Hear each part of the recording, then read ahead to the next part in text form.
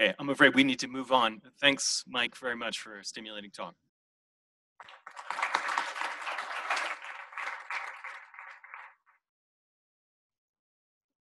Okay, so next talk will be given by Phaedra Upton from GNS New Zealand, and we'll be hearing about the Kaikoura earthquake.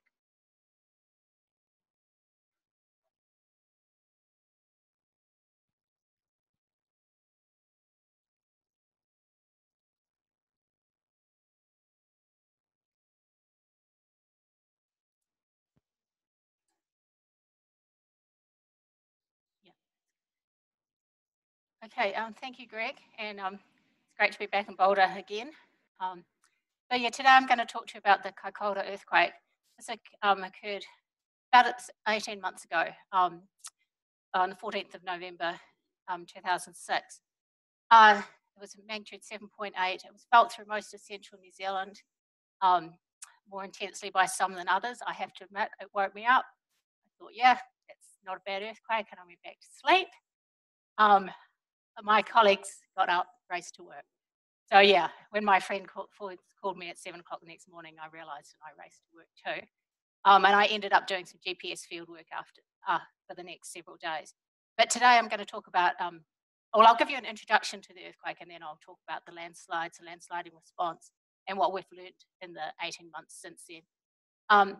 This landslide, I think, is the one that Michael just showed on the on his amazing satellite data. So we were really lucky. This earthquake happened at 4 minutes past midnight. So there were two deaths, both in houses, so damage hit by falling stuff in their houses. About 50 or 60 injuries. There was one train driver who was stuck in his train overnight between two slips. Can't have been much fun. So I'll just give you a really quick introduction to the tectonic setting, why this earthquake happened. So New Zealand is situated on a plate boundary between the Australian and Pacific plates. The plate boundary runs off to the east of the North Island and along the Alpine Fault on the west and South Island. And this earthquake happened in between those two, right in here, which is Marlborough Fault System. There's a series of parallel strike faults that are taking up most of the plate motion.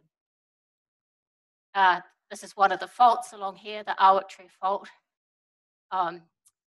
which early in its history had a lot of uplift and is now largely strike slip. So the earthquake, in some ways it was unexpected in that, you know, we've been focused on the Alpine Fault for so long, the Hikurangi subduction zone. These are two big plate boundary faults. Then Christchurch, Darfield and Christchurch occurred, which occurred on faults that we weren't really aware of. And then, bam, another one on a fault that we weren't. This is the seismic hazard model, so it's obviously a region that we know was high probability of a large earthquake. But as I said, it wasn't one of the two major faults. The Hikurangi seems to have disappeared. So a large earthquake there wasn't unexpected, but it was a very unusual event. And one of the things was that it wasn't the faults that we would have expected to rupture in that region. In particular, the Hope Fault, which is one of the Marlborough faults. It's the most active of the Marlborough faults. It didn't rupture at all. Instead, a series of faults to the south of it, southeast of it ruptured. And then as they propagated north, the rupture did move on to faults that we knew were very active. So here's a map of what we've learned in the last 18 months. So the earthquake, the epicenter was down here in North Canterbury, and in the red are all the faults that we know ruptured as part of that earthquake. So it started down here, propagated to the north. We've mapped a few offshore, then came up through here, up towards Wellington. So it was a 7.8. The shaking lasted 2 to 3 minutes, depending on when you were there. There are multiple effects on the landscape. About 180 kilometres of surface rupture, up to 12-metre offsets on some of the faults. That strike slip, up to 9 metres of vertical on the Puppeteer, which was, again, what Michael showed in the satellite, and I've got some photos of that. There was a large part of the coast was uplifted, and because it's so complicated, it was variable how much uplift. Locally, there was some tsunamis, and tens of thousands of landslides and also many landslide dams because, of course, this area is really quite mountainous. And liquefaction was locally significant, but nothing like what we'd experienced in Christchurch. So here's a couple of examples of what it looked like on the ground. This is where the Puppeteer fault that Michael showed on the satellite image comes out to the coast. It actually comes out as two strands. That's why Papa Bay, and this area here was a pop-up of about 6 meters. You can see the road and the railway, so that's just looking down the railway there. That's looking at the road and the railway from the air. This is one of the faults down South Canterbury near the epicentre. And this here is Bluff Station, and Greg and others know the landowners here and have been here. And Bluff Station is on the Kekarengu fault, which had not here, but further north, had 13 meters of offset. But here, this house, oops, what have I done? Yes, that's what I want. So this house was right on the fault, and you can see how much offset on the driveway. And there's a lot of stories. I could spend my whole time telling stories, but this is a good story. So the farm worker was in that cottage, and because the earthquake started to the south, and so he was woken up by the shaking. He got out of the house, and then 30, 40 seconds later, the fault ruptured right through his house, and that's the offset. That's his house.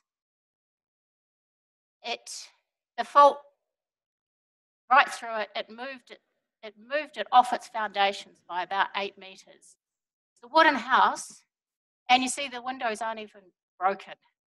So, you know, wood's good. This is the Puppeteer fault. So this is, as I said, that satellite image. This was the uplifted side. This is the downside. So it crosses the Clarence River coming through here. It comes along here. There's a farm track we went down that you stood at one end of the farm track and you looked down about 6 meters, and the owners were saying this was flat.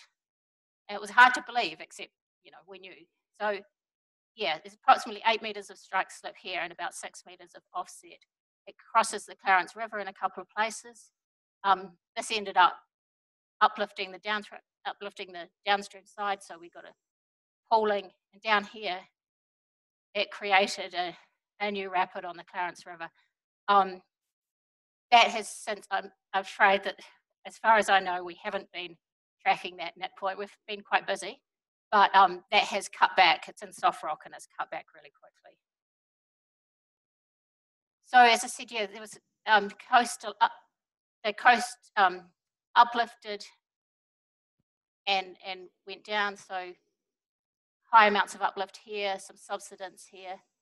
You can see really dramatic uplifts along the coast. The seaweed lines gave it. So there was, in the couple of weeks after, there was just heaps of work happening to try and track all this. Things like this seaweed and that were time dependent. We had to get in there and map them. Where there was local tsunami, but because one, it was low tide, and two, the model of the coast went up rather than down. The potential tsunami was a lot less than it could have been. This is the permanent ground movement that we've measured in the last year since the earthquake. The scale bar is 1 meter. So this area here moved about 6 meters closer to Christchurch. And it's just really complicated, which is because of all those multiple faults. So moving on to landslides, the topic of this talk, it was immediately obvious that landslides were going to be a major issue. That first day after the earthquake, there were many reconnaissance flights. The earthquake geologists managed to get on flights with the media as soon as it was light, and so yeah, saw lots of landslides. But there was concern about the potential for the road access, the rail access, and landslide dams. and it was wet. The couple of days after the earthquake, it really poured with rain. So that was, again, real concern for breaching of landslide dams. And so there were a couple of groups, one out of Durham, Tom Robinson, another out of the USGS. These are the ones I know about, possibly, probably others, working with colleagues in New Zealand that were trying to model the landslides in real time to see if we could, before we could actually go and map everything, to see if we could actually get a realistic idea of how many, of where the landslides were. This map here is from Tom's paper, but it's the result of months and months of work, so it's not. So it shows the shaking intensity. The epicenter was down here. The energy propagated to the north. So there's all mapped landslides and road blockages and landslide dams in the mountains. So there's two papers that have just come out. There's a special issue of BSSA on the Kaikoura earthquake that's just come out. So there's two papers that describe this near real-time modelling of landslides. So what they did during the days after the earthquake and how successful it was. So I'll just talk about this Robinson et al., what their work. This is one of the many landslides. We actually saw this one as we were flying over to do GPS work. This is just an aside. There's the railway line coming into the landslide. And there's the railway line having been pushed out by the landslider, because it should be there. So it's actually been pushed out. So this is the Durham work. They had a model 21 hours after the earthquake. They based it on the USGS shake map. So they had an intensity from that early model. They modeled the likelihood of landslides, and from that, where you're likely to get road blockages and where you are likely to have landslide dams. And then once the GNet shake map was developed, about 72 hours after the earthquake, they built another model. So with a more detailed shaking map, and again the likelihood of landslides and the road and river blockages. We knew by this time, we knew on Monday morning that Kaikoura was completely blocked off.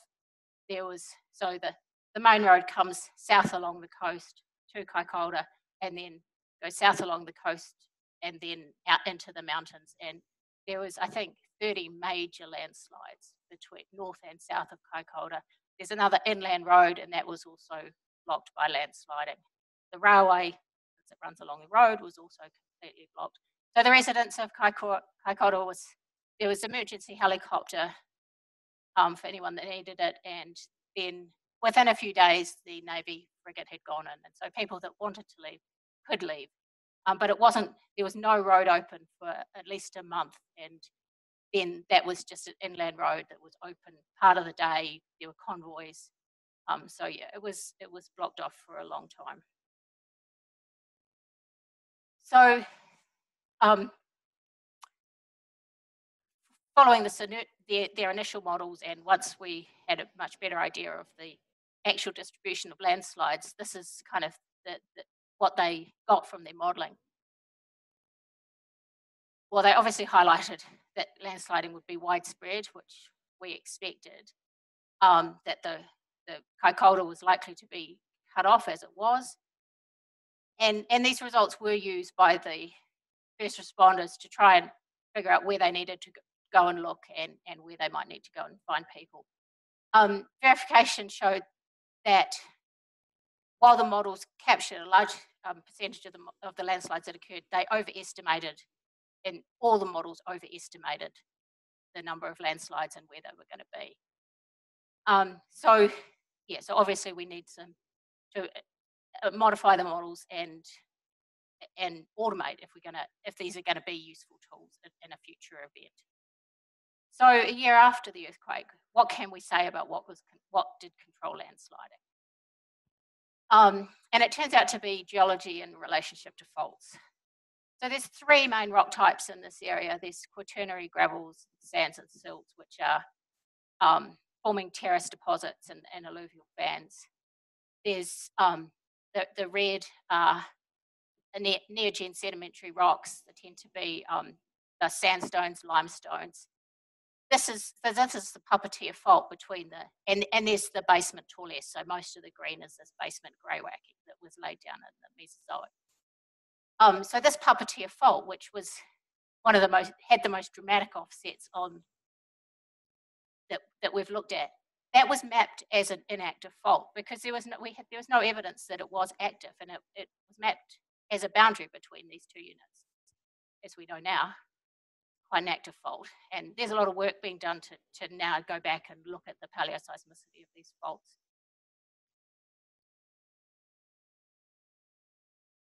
So the landslides tended to be in these neogen sedimentary rocks, like this one here. This is this is a limestone, and it sort of flowed down through here, and then in the greywackes. And there was lots of slumps, lots of rock slides, and there were some big rockfalls, big landslides. A lot on the coast, as we've seen. There's the main road and the railway. So there were, as I said, there were about 30 or so of these big landslides. It took 10 months to reopen the railway. It was reopened to freight only, and also they worked really hard to get that open first because that facilitated working on the road.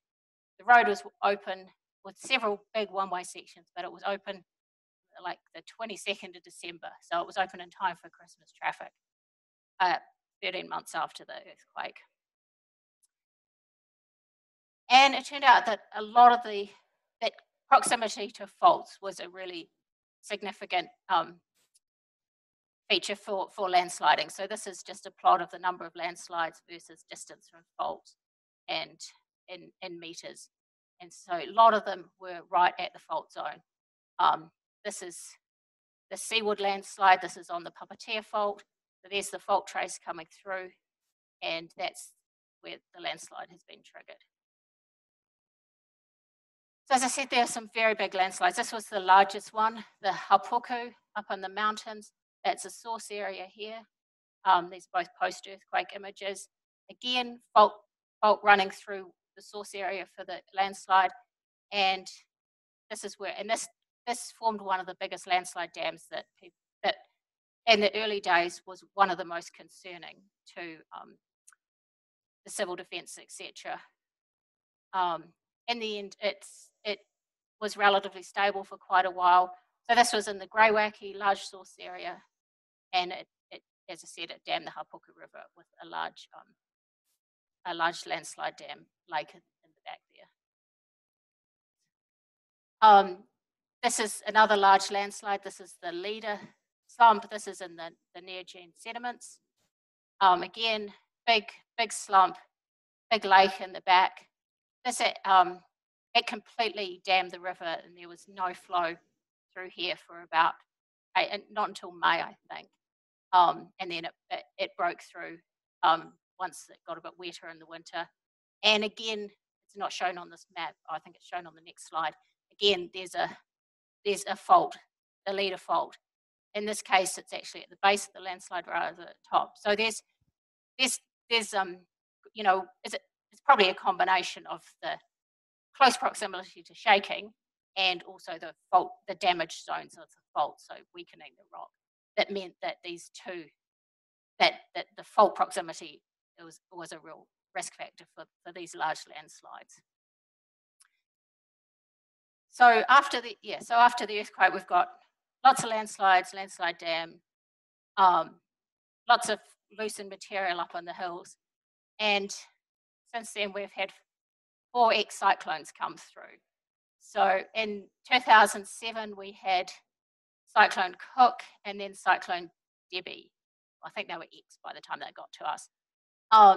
So a lot of concern about what these landslides and debris flows were going to do, and indeed we did have. So the rain from this event actually caused the Hapuku Dam to overtop and start to erode down, but it wasn't a dam burst, so it wasn't a dramatic. It endanger anything downstream, but it has started the erosion of that feature. And lots of material from the coastline from these landslides was remobilized. So here's the rebuilt road with debris on top of it. That's a trace of the Puppeteer Fault coming through there, and another place where the road was blocked. And again, in this year, a few months ago, this was ex-cyclone Gita, and it was tracking west of New Zealand, and so they weren't really sure where it was going to go. In fact, Wellington had there was, big heavy rain warnings for Wellington, but it actually ended up kind of splitting, and it went north of Wellington, and then it basically tracked right over Kaikoura, which is unfortunate. So rainfall was highly localized on the coast. Kaikoura got 270 mil in 12 hours, and a large amount of debris ended up on the road. So the road was closed for over a week. And most of this, of course, occurred on slopes that had been damaged by the earthquake. I need to speed up. This is pre-Gita, post-Gita, scar on the landscape. Doesn't even look like that one impacted the road post-earthquake. But it's slightly different angle, but that there is that flat there. And you can see heaps of that material got mobilized by this event and down onto the road. And there's still a lot of material up there. So that kind of brings us to one of the ongoing hazard from this earthquake is the sediment cascade. This transport of all this material that has been loosened and either deposited at the base of a landslide or loosened on the hill slopes is going to get transported to the sea over the next, we don't know, years to decades. These pictures are from Wenchuan, so showing pre-earthquake, so pre-10 years ago, all the landsliding that occurred as a result of the earthquake, and then how it's been transported downslope into the river system there. And in our case, it's largely being transported to the coastal plain across our State Highway 1. And we expect that these hazards will last for years or possibly decades in cases. So there's a huge amount of monitoring and modelling and work being done. We've got a large project to look at these landslides, to understand the landslides, understand the mechanics of why they occurred, but also what's going to happen, to monitor and understand what's going to happen over the next years. So it involves a lot of LiDAR, structure for motion, field work, monitoring the rainfall, trying to look at the relationship between rainfall and movement of material, numerical modelling, and of course working with the communities and the stakeholders and the regional councils and transit and everybody else.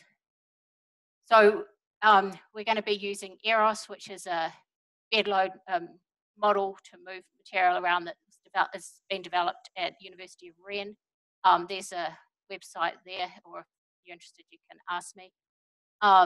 So we can move bed load, we can erode the banks and look at this, look at the sediment transport downslope.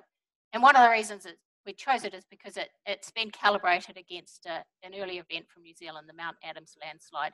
So a large landslide that occurred in the 80s. This wasn't earthquake, it just happened. It dammed the Porora River, and then there was an outburst flood with the next big rainfall. And so this sediment has been moving down the river system for the last 30 years, and it's been monitored really closely. And so Thomas did his PhD on modelling this and calibrating EROS to this natural example here. And in our breakout yesterday, there was one of the things that was raised as something we need to do is to develop tools that the stakeholders can use. And that's definitely one of the planned outcomes from this project, is that we can end up with some sort of tool that we can give to, we can either use with or give to, depends on how it turns out, but to their councils and the people that are dealing with the infrastructure in the downstream area. So, you know, you can run ensemble models and work out the probability of so this is for Porirua, probability of flooding and probability of where you're going to get the alluvial material flowing down. Whew. Okay, so rather than summarize, I'm going to point out why this is super important to us. It's important to, well, other places. I mean, Taiwan, Wingshan, everybody has this. But we also have the Alpine Fault. And the latest paleoseismic study for the Alpine Fault suggests that there's a greater than 50% chance of a magnitude 8 in the next 50 years. The last event on the Alpine Fault was pre-European history, but it's dated very accurately with tree rings to 1717. We had a 300-year anniversary conference last year, which turned into a Kaikoura conference. But so yeah, the last event was 301 years ago. We have a record going back 8,000 years in places, a combination of on-fault studies and lake studies and wetlands. This is just going back to 500 years BC along the fault, and these are the previous events. So with mapping these lakes and these other marshes, we've got a really good idea of the how often this fault ruptures, how often it ruptures and make a couple of, you know, whether it ruptures the whole 400 kilometers, how often it does that. So it's definitely time that we really thought about what we're going to have to do. The lakes also give us the sedimentary response to the event. The Alpine Fault is right along the edge of the mountains. So these lakes, what they see is when they see a shaking deposit, then they see a post-seismic layer, which is all the landslide material, which is high organic, so it's, you know, all the trees and stuff, and then the aseismic period. This period for the Alpine Fault, so when that sediment response lasts 40 to 60 years on average, I think that's more than Kaikoura is going to be. It's going to be a big event, and about 40% of the sedimentation happens during that time. So that's why we are going to use Kaikoura as learn as much as we can from it. Thanks.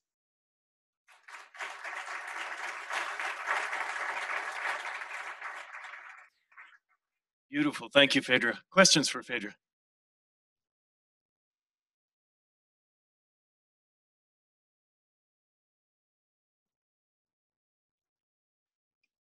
You mentioned that the models had overpredicted the slides, and I was wondering if you could follow up with a little bit more detail on that. I figure a crustal fault of that magnitude with that much oblique slip in the wheat bix of New Zealand would be a great landslide generator. So what's the nature of the model that you were referring to? So that was like they were statistical models, and well, I'm not an expert in those, but I refer you to Robinson et al. And the other papers, but they were just purely based on the shaking magnitude and the slope. And so there was no geology in there. There was no idea that the proximity to the faulting made it landslides more likely. So those initial models predicted over 100,000 landslides, whereas I think it's like 20 or 30,000. So yeah, there was heaps of landsliding, but it just wasn't as extreme as those particular models predicted.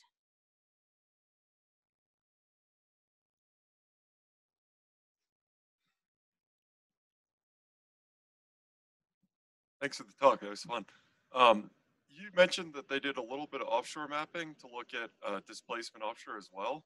Yeah. Did they have enough pre-earthquake bathymetry to look at possible offshore landslides? They had a wee bit. So it was a real fluke that one of the research vessels was offshore North Island at the time, and so they came down about a week after and did some mapping. They had enough that they knew where the faults were, and in the Kaikoura Canyon, they did have pre and post, and I think that's been published. And if you come and talk to me, I can find it for you. So they did see a so the edge of the canyon failed, and they could track that down, and they sampled the turbidite from that in that cruise, which is pretty cool.